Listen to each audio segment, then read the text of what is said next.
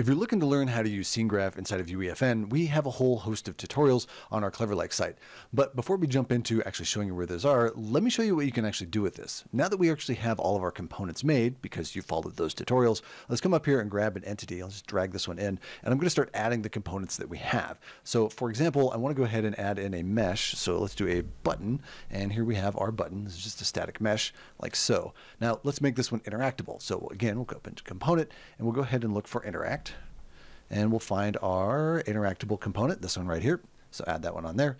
And we want this one to actually interact with a specific door too. So we've created a component, and we'll call this one my button interact component. And we can actually choose different entities that exist here inside of the world. So let's go ahead and add in some of those entities. So again, we'll come up here, go ahead and grab another entity. Let's make this a nice simple door. So let's look for door.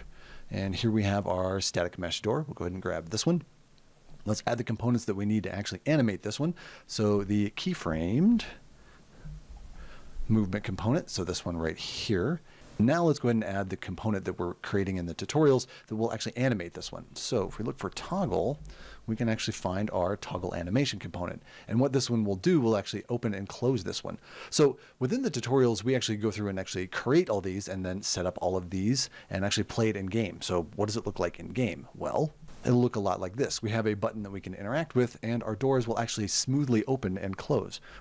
And with all of our tutorials, we give you all of these assets to actually play with, so you don't have to try and model or build anything. And you can always check your work against the code, because we'll give you the code in there too. So where would you need to go to find all of this stuff? Simple enough, just come to our Cleverlike site. It is totally completely free. Jump up here where it says courses, and inside of our courses, if you do a search for verse, you will find our verse stuff right here. Go ahead and just continue into there.